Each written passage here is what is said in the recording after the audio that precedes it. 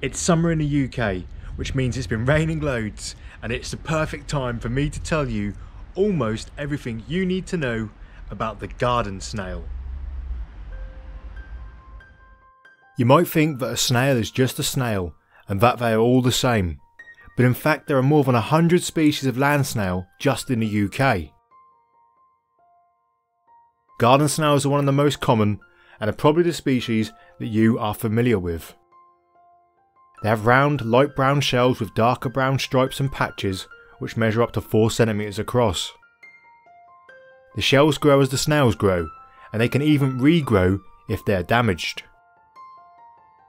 Their bodies are a light mottled grey and can extend to more than 10 cm in length. On their heads, garden snails have 4 tentacles. The top 2 are where their simple eyes are located, whilst the bottom 2 are used for smelling their environment. Garden snails have very poor eyesight, they cannot see in colour, and it's thought that their eyes are barely able to notice the difference between night and day. They move using a muscle underneath their bodies which is known as a foot. This contracts in waves, propelling them along and leaving a trail of slime behind. They are notoriously slow, with an average speed of somewhere around 0.03 miles per hour, although in a snail race in 1995 a snail did manage nearly double that speed. Garden snails are mainly active at night or after it has rained.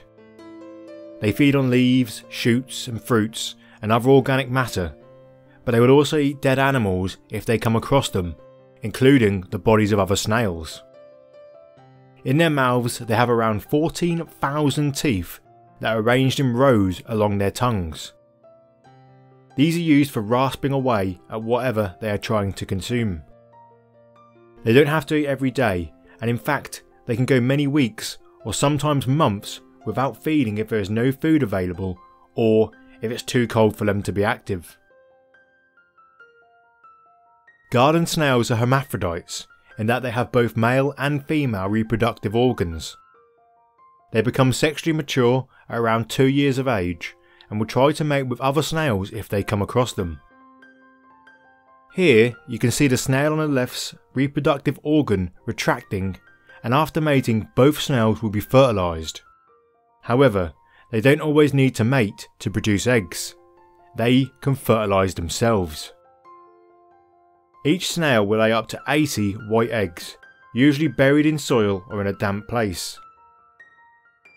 These eggs take 2 weeks to hatch, after which the young snails emerge as miniature, albeit more delicate versions of their parents. Each snail can reproduce up to 6 times in a single year. The garden snail's native range covers the UK, Western and Central Europe, but they have also been introduced to other countries, including the United States. They are mostly active during the spring, summer and autumn, when during the colder months they retract into their shells and then seal themselves in with a hard layer of dried up mucus, which is known as an epithram. There is no data on how many garden snails are in the world, or whether their numbers are decreasing, increasing or stable. In the wild, they live on average for 2 to 3 years, but there are reports of them living for much longer in captivity, from 5 up to 15 years of age. And there we go. This fact file was a bit different to those that I've done recently, so let me know if you'd like to see more about invertebrates in the comments down below. If you enjoyed this video, check out this one on the screen right now. Thanks for watching, and I'll see you next time.